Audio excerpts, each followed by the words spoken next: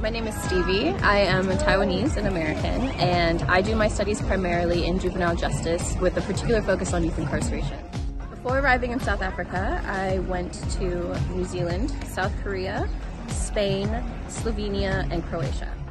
I was involved with all the day-to-day activities with the Youth at Risk program, and I was highly involved with the reading activity in particular. I think one of the fondest memories that I have on the project was visiting a nature reserve with the kids and seeing them light up at all of the different incredible things that they hadn't been exposed to before.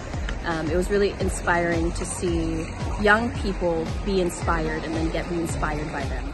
So I have a couple of tips. The first one is to, again, take your time to build the trust with the kids. That trust is foundational to all the programs that you'll be doing with them and is the sole kind of metric for how successful your connection and your growth will be with that kid. And also, volunteering is what you make of it, so how much you're willing to be open and invest yourself in the experiences, how much you're going to get out of it as well.